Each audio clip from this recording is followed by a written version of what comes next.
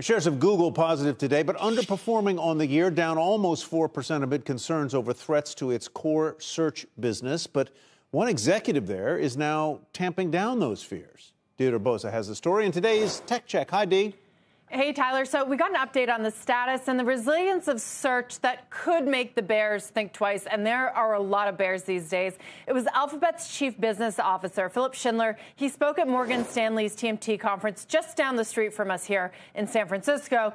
And for all of those fears around other chatbots eating Google's lunch, he said that they've actually seen positive search query growth in all major markets over the last 12 months, and that as they experiment with SGE or search generative experience, that's like their chatbot light within traditional search, he said that they're still running ads above and below those results. So instead of this idea or fear that Google is going to cannibalize their cash cow search ads, they're incorporating Gen AI products into that business. So the big question, of course, so what does that look like in the future? Well, Schindler said that he sees a world where there are Gen AI-based ads, as he calls them, integrated into generative AI answers. He believes that Google can create consumer and advertiser value over time by making ads more like commercial experiences. So they're thinking about it in a different way. And of course, the big advantage that they have is distribution, right? It's been rolling out generative AI features to billions of users already, maybe more accurate to say hundreds of millions of users, many of whom aren't actually looking for chatbots, but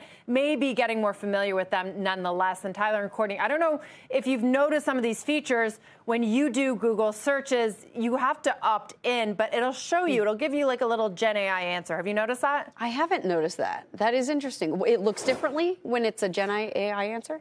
So sometimes it shows up as a box and it tries to answer your question directly like it would in a chatbot. Sometimes it's a button that says, would you like to see a generative AI? Here, we've got a video of it right here. So look out for, and I guess this is kind of like the bull and the bear case, right? Is that you have to maybe be looking for it, but the other case is that you're not looking for it, but you're getting comfortable with this kind of search. You may not even know it, and that's what it's all about, right? These changing habits right now, and whether Google's going to be left behind. Can I ask, Dee, I mean, everything that's gone on with sort of some of these AI snafus that we've been talking about with Gemini, and then yesterday we were talking about some of the Microsoft snafus. Has that sort of slowed any of the innovation in the rollouts with AI in other use cases for these companies specifically?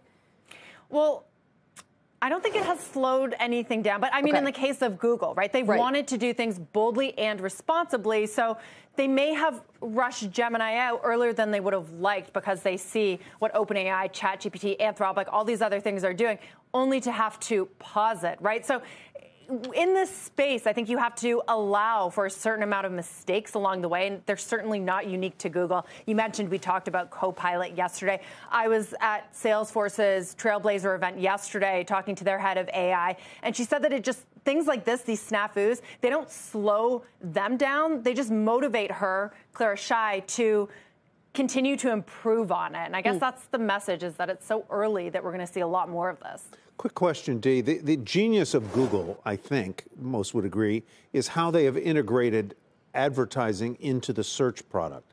How are they going to integrate advertising into the AI product? Tyler, you kind of hit the nail on the head there, right? They've been able to integrate advertising, and sometimes you don't even know if it's advertising. That's been to their benefit, and also some users don't like that at all. But that's exactly what Philipp Schindler, their chief business officer, said that they're doing with generative AI. He says that they're providing that generative AI answer, and they're still advertising above and below it. So they're not necessarily like disrupting their whole business model. They're just adding it in, and then critics would say, of course, that that's not enough. And ChatGPT has already become a verb, so maybe they need to do more.